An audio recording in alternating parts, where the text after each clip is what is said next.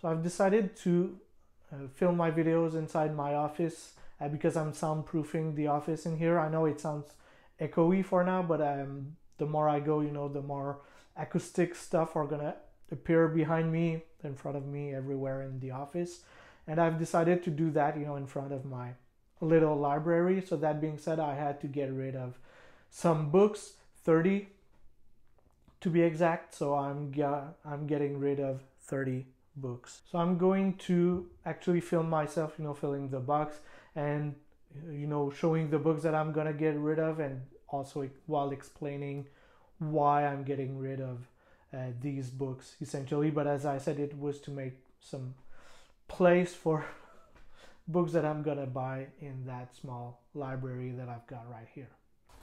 So here we are. I have my box ready in here.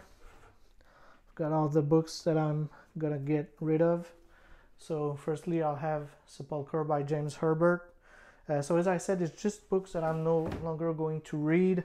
So there are a lot of books in here that I really enjoyed, but it's just that I know for a fact that I'm not gonna read them again, actually.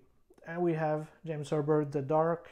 So once again, I really enjoyed James Herbert. It's just that I know for a fact that I'm not gonna read these two books again, ever, actually.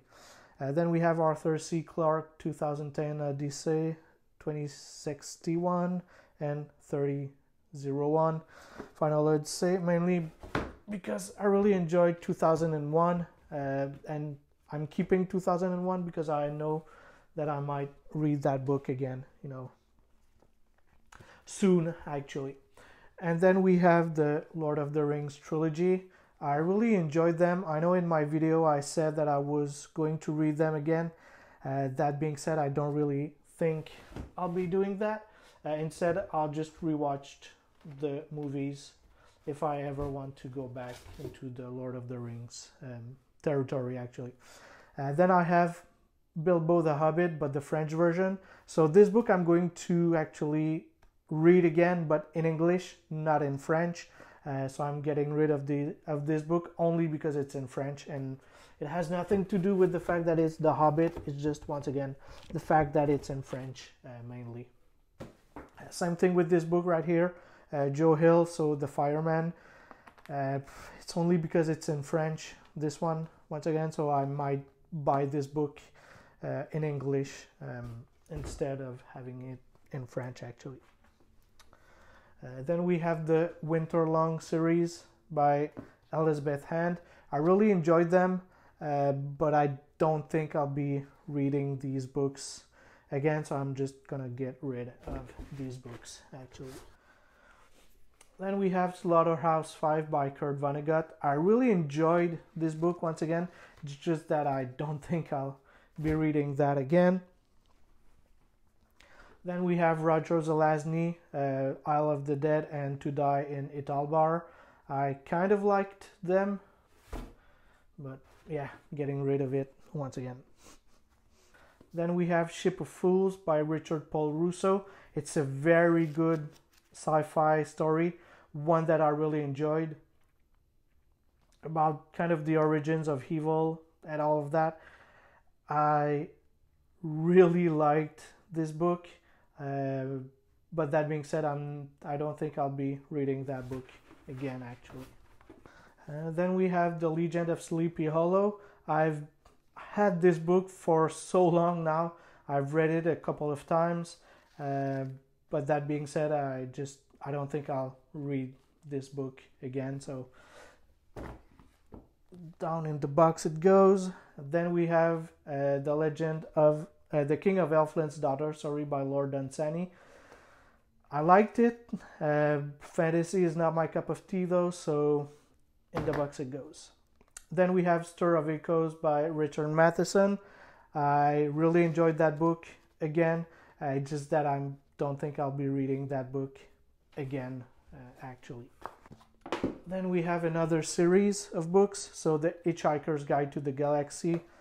I had all 5 books. I kind of liked it. I think I really enjoyed the 3 first books.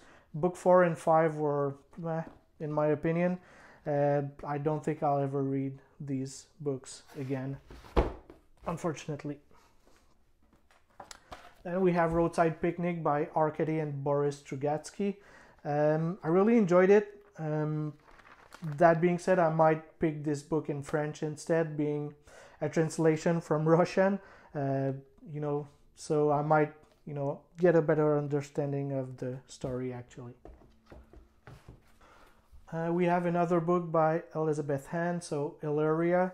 I really enjoyed that book. But that being said, once again, I don't think I'll ever read this book again, unfortunately.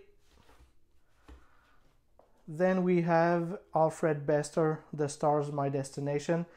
This this book, I really enjoyed it. It's, a lot of stuff is happening within this book. But once again, I don't think I'll ever read that book again. In the box it goes.